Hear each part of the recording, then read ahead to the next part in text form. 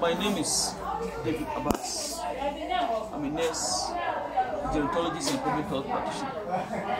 I'm currently working with the Ghana Health Service at Effiduase Government Hospital in the Ashanti region of Ghana.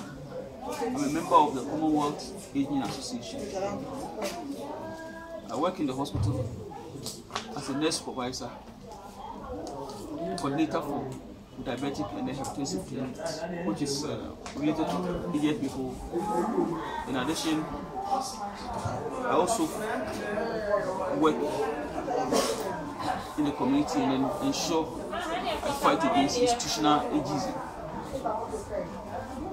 I also work in collaboration with other organizations such as social welfare to ensure the welfare of all aged people in the community.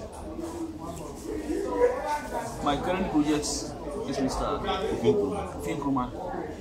He's an abandoned aged person who was admitted in the facility almost 1 month now. He has been in the hospital with no visits from any relative or any support.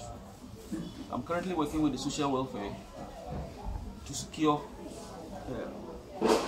to ensure his treatment continues and secure funding for his welfare.